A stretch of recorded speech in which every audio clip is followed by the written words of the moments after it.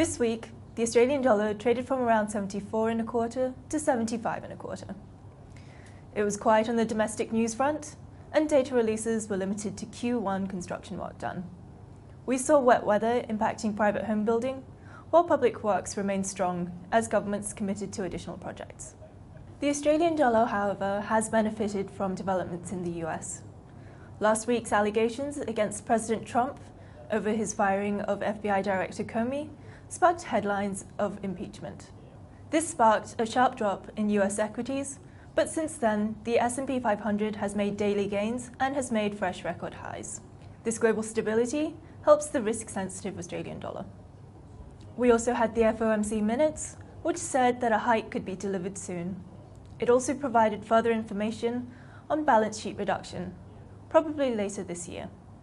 Markets, however, focused on the more cautious note that members generally judged it would be prudent to await additional information that the first quarter slowdown was transitory. The US dollar weakened, and the Aussie rose almost 0.5% in response. Pricing for a Fed June hike is still around 90%.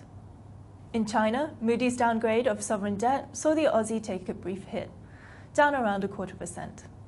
Given the close trade ties, the Aussie is often traded as a proxy for China. Iron ore was also down around $3 to around $60 a ton. China stocks, meanwhile, have risen since the announcement. Next week, the domestic calendar picks up, and we see April retail sales on Thursday. This should show a bounce back from March, which was impacted by weather effects. Earlier this year, retail sales was also weighed by aggressive price discounting and store closures. The April update will tell us how soft the sector really is.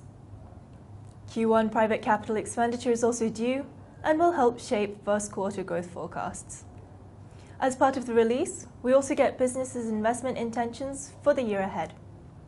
Out next week, we also have private credit and building approvals.